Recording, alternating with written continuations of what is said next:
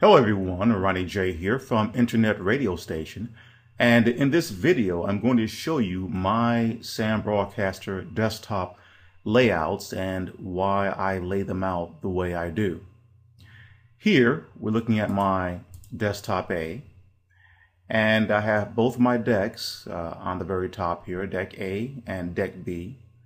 The decks are like turntables, but in this case they play MP3s.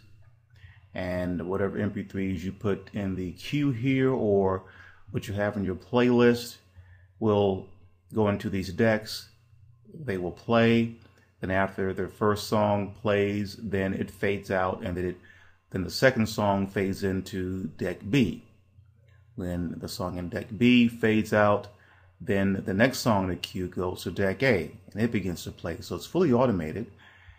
And I have my clock here, which I don't really need, but I like it there because I think it's pretty cool. There's a clock here also, but this gives me a tab on what time it is. In the upper right-hand corner, I have my encoders window. Now, this shows me, gives me a visual as to whether my encoder is running. If you see an error that says status connecting or there's an error, then you've got a problem. So this is a way to visually see if your encoder is connected and it is streaming.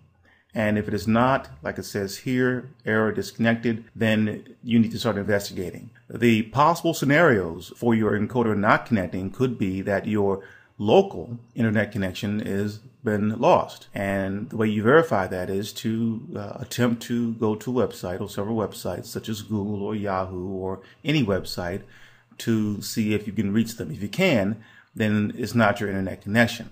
It could be your host streaming provider. They may have a problem.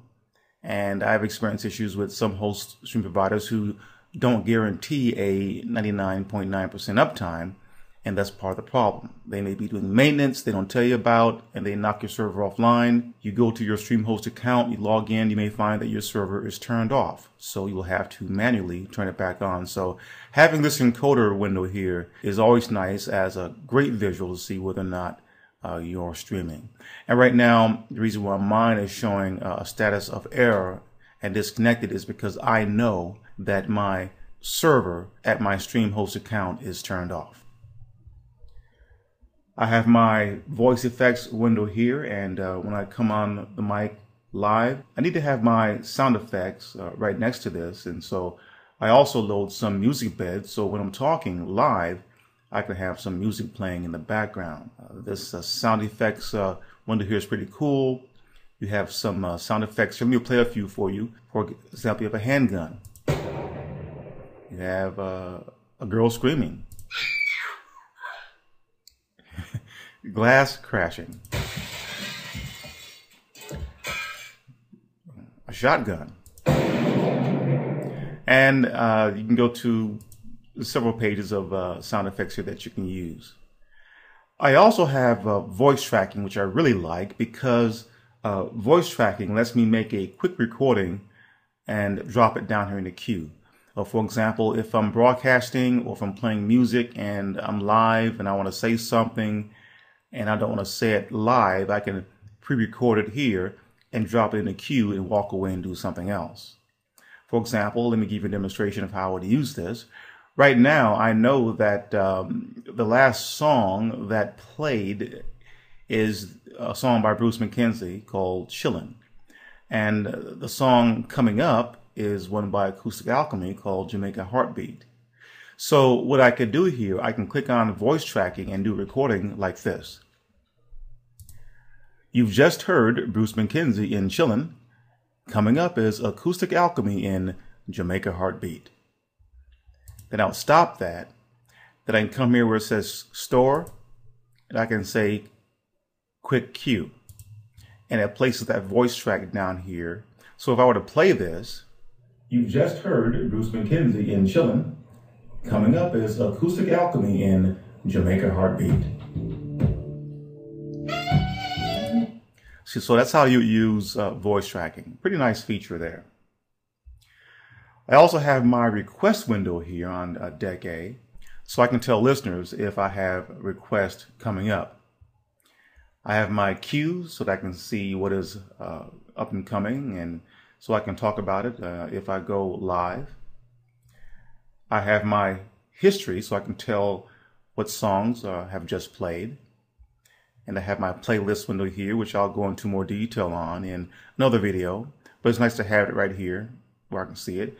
And I also have my statistic relays graph, because what that does, this gives me another visual as to how many people are currently connected to my stream and listening in.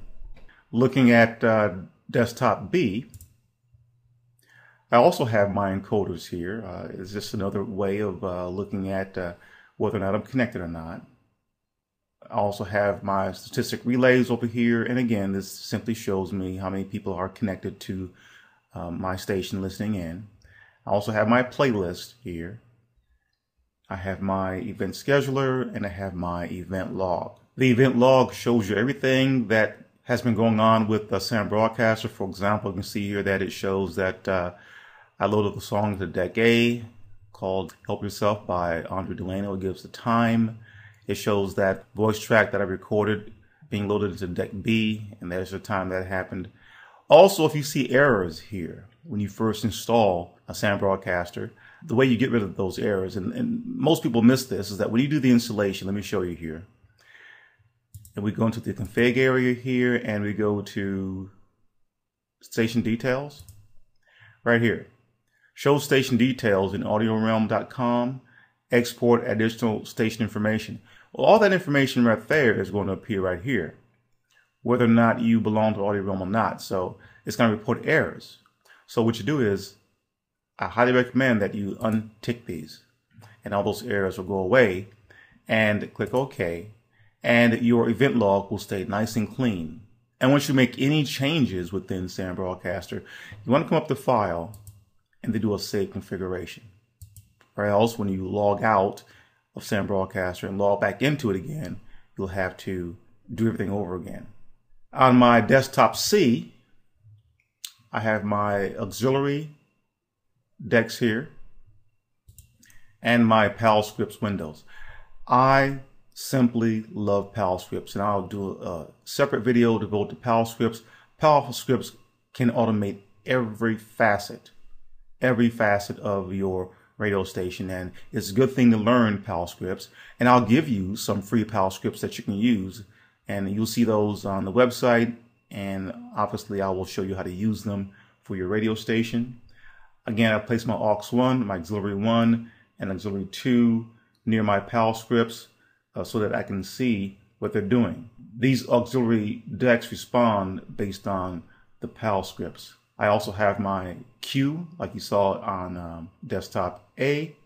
I have my FTP log. This lets me know if the FTP log is working. In other words, if it's connecting to my web host. And that's why it's important that you set it up in your config. Let me show you that. If you go to config and HTML output, right down here where it says upload files via FTP, you want to make sure that the information entered in here is correct. And I'll show you another video on how to set up an FTP connection to your web host. And so, but you want to make sure that this is correct. And if it is, then this here will verify that Sam Broadcaster is indeed connecting to your web host via FTP. Event Scheduler. Event Scheduler is a tool within Sam Broadcaster, a very powerful tool that lets you schedule events. Let's say, for example, you have several shows that you run every day.